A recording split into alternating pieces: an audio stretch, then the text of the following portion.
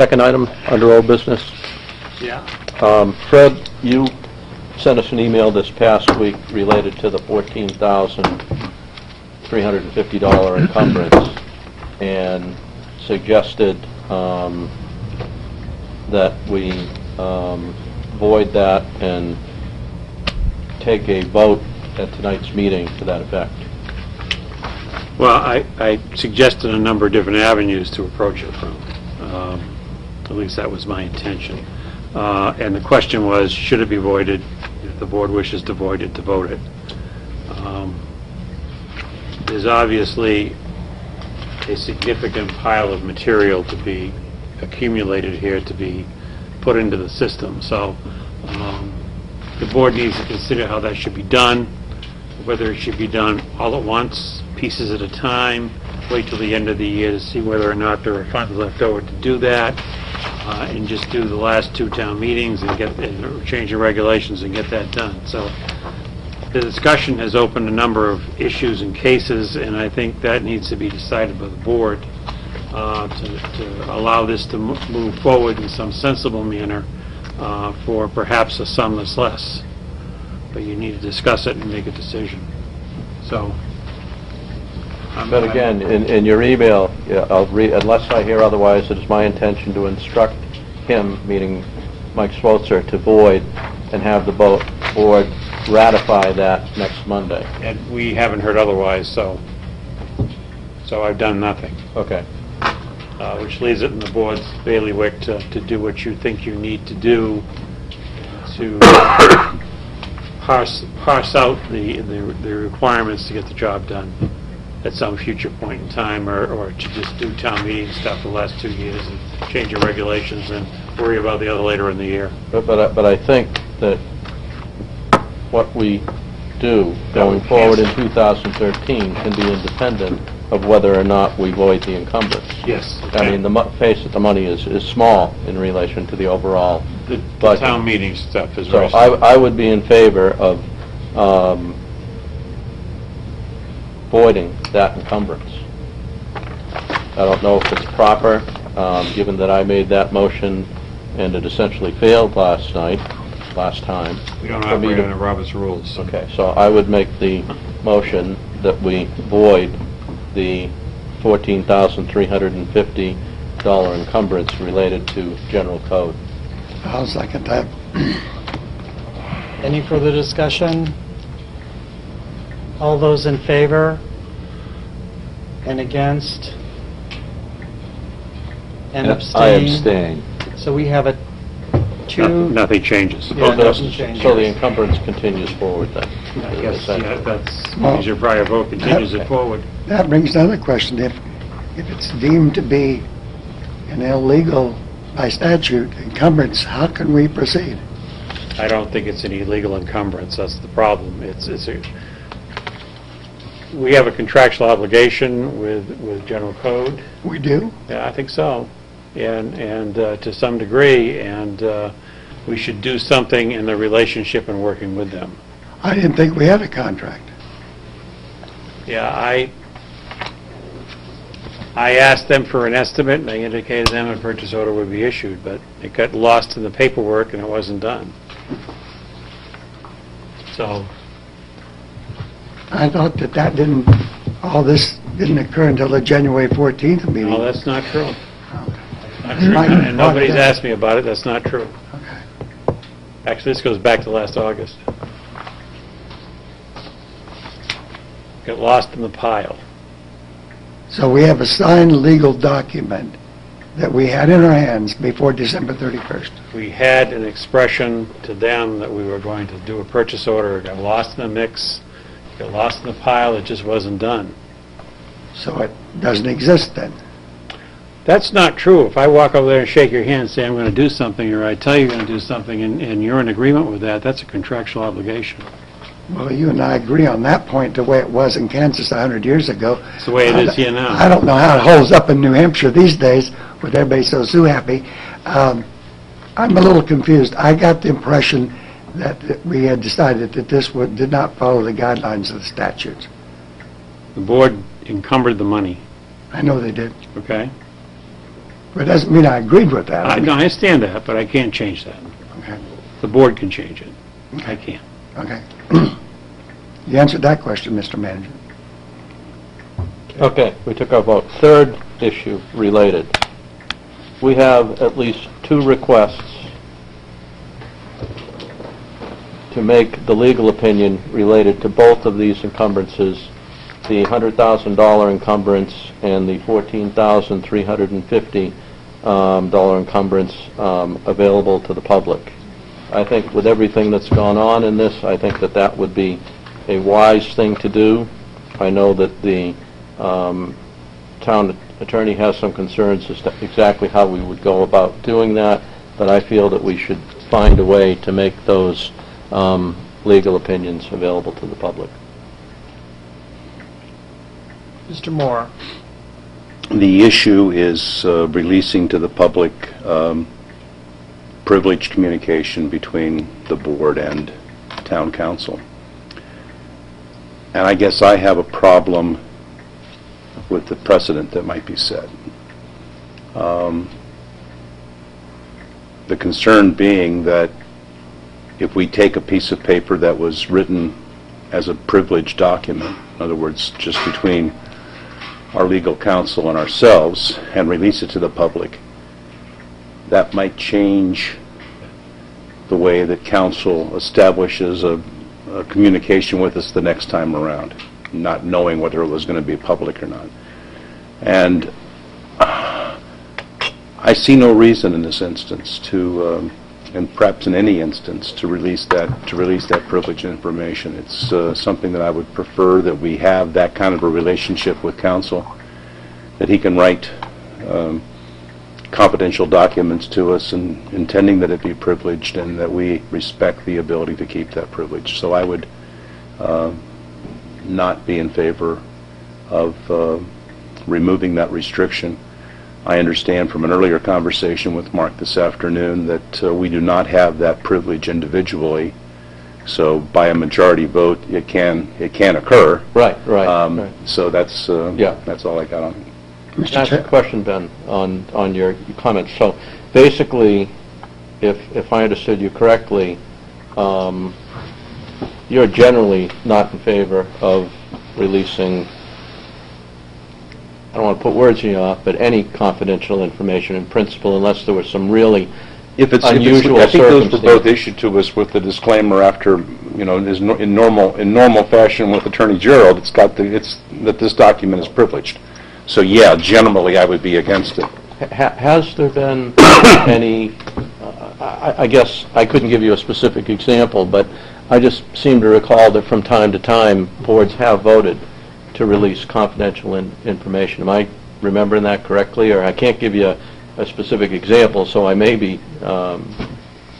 I think there was one instance at a town meeting, in respect to a town meeting article, where outside counsel was asked for an opinion, knowing that it would come up at the town meeting, something that could be announced, the opinion. So it was, I believe, the understanding of outside counsel that, in fact, that opinion, before it was written, was something that was going to be released.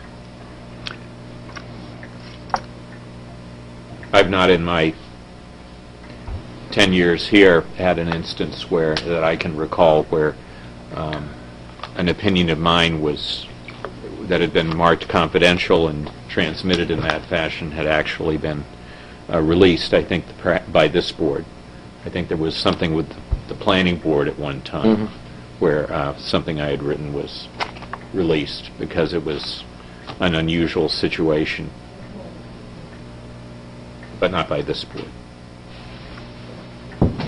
Mr. Chairman, may I? Would it be all right if I suggested in relation to Ben's feelings, which if you have a legal document and there's a lot of comments on there, which there usually are, would it be satisfactory to this board that we don't reveal the document, but just have the Attorney General reveal his decision on both the $100,000 and the $14,000 to the public orally tonight? That's a little different. orally, just the decision. I'm not not any of the I'm not able to details. come up with a quick answer to that one. I'm not sure exactly. That's almost as if we're giving, I think, I'm not an attorney, nor do I express a desire to be one, but I thought I had heard something, and it might have been Attorney Gerald speaking, that if you talk about a privileged document enough in public, it somehow loses part of its shield. Am I way off on left field here? What I'm happy to do, rather than summarizing the document, is to give the board, having studied each of these situations, a bottom line view, which isn't repeating the document. Is that okay in your mind with That's the privilege? fine. Okay. And that doesn't set any precedent that I might, that addresses my initial concern? I don't think so with respect to these documents. I don't want this issue to go on any longer than it already has. If that's something that would satisfy Mr. the Gerald did questioners. mention to me this evening that he would like to summarize versus go into detail. So, Based on that, I would make a motion that we ask Attorney General to issue a summarized version of his opinion, legal opinion, on the 100,000 and the 14,350 encumbrances. Verbally. Verbally or written? Either way is fine. Well, tonight I'm prepared to. Want to do it verbally? That's fine. I'll second that motion. Do you want to take a vote on that, Mr. Chairman? any further discussion? All those in favor? And abstaining? And against. So Leah Philbin has abstained. And we're in favor. So you want to go ahead? Yes.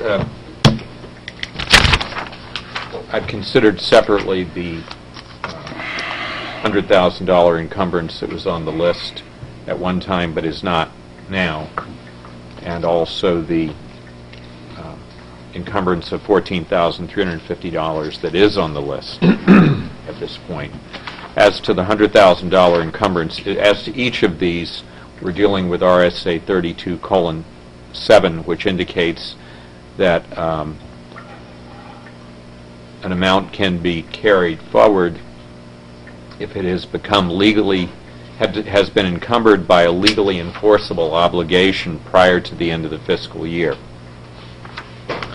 With regard to the $100,000 encumbrance that is no longer on the list, it was my view that where B. Lassard and Sons, which was on the purchase order, had not been communicated with, that neither the town nor V. Lassard and Sons could enforce against each other the obligation, and therefore felt that it should not continue to appear on the list, and therefore was taken off. With regard to the $14,350 figure, since the last meeting when I was asked a question, I looked into the facts of this, and as Mr. Welch has said, this situation is different in that there was written communication between Mr. Welch and General Code. As a matter of fact, the figure that appeared on the purchase order matched a figure that was on the General Code communication in writing to Mr. Welch. The course of dealing between parties is something else to consider, which is the course of dealing that occurred before the end of the fiscal year. My recommendation on this one was that it's arguable that there was indeed a meeting of the minds before the end of the fiscal year, confirmed by earlier communication, that could bind the parties. The exact terms as to actually what would be part of the job has not finally been determined, but therefore that there is a legally enforceable obligation, and it's arguable, so it really is a matter of judgment for the board as to whether this remains on the books. I think it can legally remain on the books, or it can be taken off. Either way. Can I ask a question on this one? To the 14,350, was that a budgeted item in the budget? And if not, where were we intended to come up with the $14,000? Out of what location in the budget? It would come out of executive, no, it wasn't budgeted. Just like the code book wasn't budgeted. The board approved that. We had it printed. And it was taken out of the binding line that's in the supplies line that's in the executive line item. So essentially, the intention was to fund it out of unspent money as we got to the end of the year then? Yeah. Okay. And based on the vote tonight, and I assume there's not going to be a third one on this issue, then you showed at the deliberative session a stack that was roughly about 4 inches high. 4 or 5 inches, yeah. With the approval of that encumbrance, then you will proceed to get most or all of that done. Yes, sir. And I noticed on their website that they indicate they turn things in about 8 weeks or so. 8 to 10 weeks is what they had told me. So then, to an issue unrelated to the encumbrance or whatever, then we can expect that, particularly with a successful town meeting vote on the renumbering, Right. that sometime April, May, sometime in whatever, June Mid-year. or July, then we should have an up-to-date, accurate legal numbering system code for residents to go to. Yes, sir. Okay. Thank you. Moving on to new business.